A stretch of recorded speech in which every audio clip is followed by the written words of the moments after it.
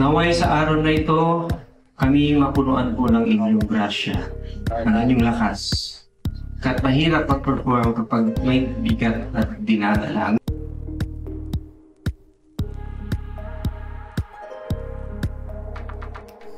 Idinitalye ni Chinita Princess Kim Chiu kung paano niya nairaos ang anibersaryo ng ASAP.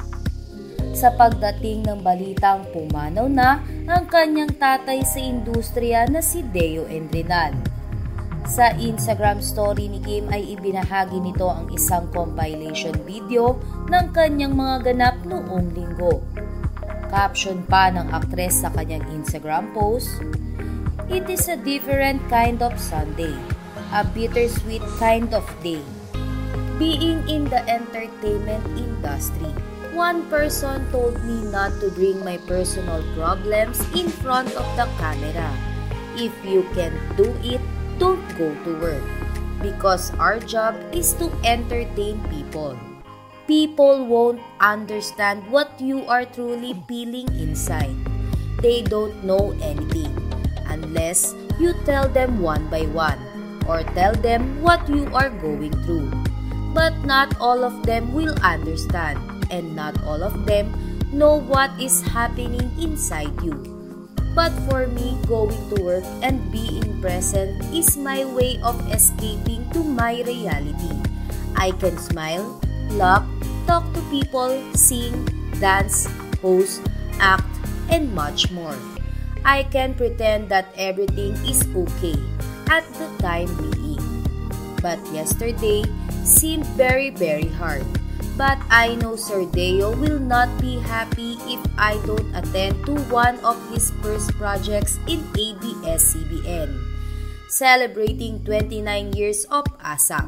I am forever thankful to ASAP for teaching me how to perform since I started Showbiz until today. I am grateful for the endless production numbers they've been giving me and entrusting me to do. I started na parehong kaliwa ang paa ko, but ASAP didn't give up on me. Singing is not my jam too, and hosting na masakit sa tenga ako magsalita. But 17 years later, I'm still here performing and celebrating 29 years of excellence and world-class performance, being with the best of the best in the industry. Indeed, I am truly and forever grateful. Thank you, ASAP family. Happy anniversary. And thank you, Sir Deo, for being one of the great minds of ASAP. Your legacy will live forever in our hearts. You will forever be remembered. Naway sa araw na ito, kami mapunuan po ng inyong grasya, ng inyong lakas. Kahit mahirap mag-perform kapag may bigat at dinadala. Ngunit alam po namin na hindi ito ang nais na naming boss. Gusto niya kami magsaya, gawin ang aming pinakamahusay sapagkat yan ang mga binigay niya po sa aming talento. Maraming salamat, Panginoon. We love you, we praise you. In Jesus' name, Amen. And everybody say, Amen! It's a different Sunday today, but the show must go on. Happy anniversary, ASAP. Fighting.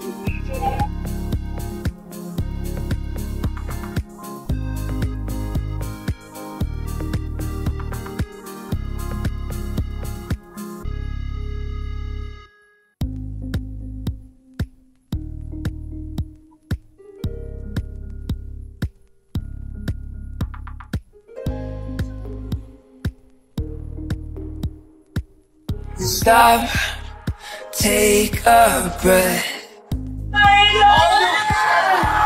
29 years of ASAP!